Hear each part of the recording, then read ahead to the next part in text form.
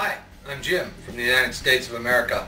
For the new 2013 production models of the GasGas Pro and the 2012 Adam Raga Replica, we have the new quick change, easily accessible shifting shaft mechanism.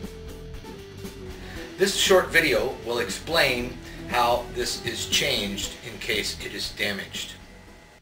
You will begin by extracting the shifting pedal from the left side of the engine. Then you want to be sure you're clean back in that area on the shift shaft. Get all the debris off of there. There's a seal there and you don't want to drag debris into the engine, so that must all be clean.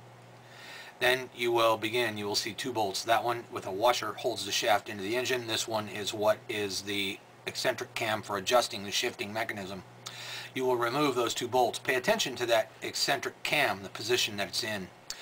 When you remove this one, that is down in a depression, you will be able to get in behind that with some kind of a little prying device, and you will begin to extract the shift mechanism. Or you can tap on it lightly from the other side where the shift pedal was.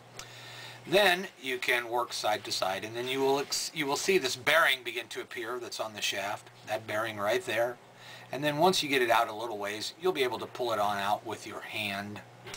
And when it comes out, it should have two washers on it on the outside of that mechanism. If they're not there, a small one and a large one, as you see here, then they're inside on the drum.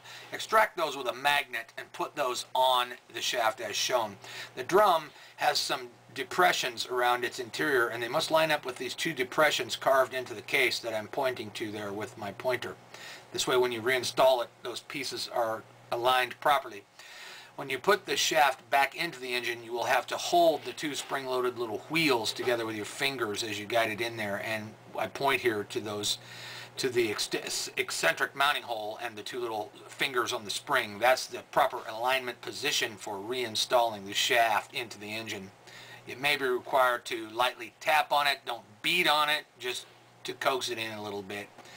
Then you may need to take a small screwdriver or something and tap the bearing on into its seated position in the case.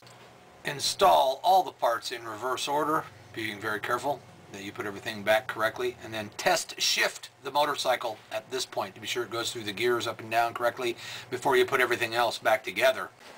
Thank you for watching my video.